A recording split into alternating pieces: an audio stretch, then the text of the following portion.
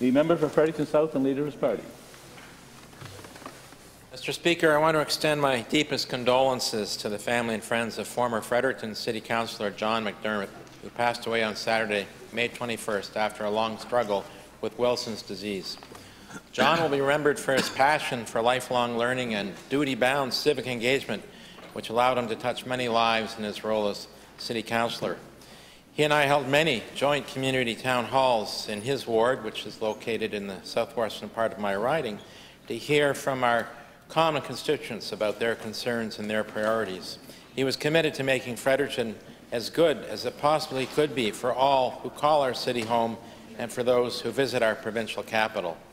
John is survived by his wife Megan Seagrave, his mother Pam MacDermid, his brother Graham, his sister Heather, and his many nieces, nephews, and godchildren. I invite all members in joining me in extending condolences to the family and friends of John MacDermid. Thank you, Mr. Speaker.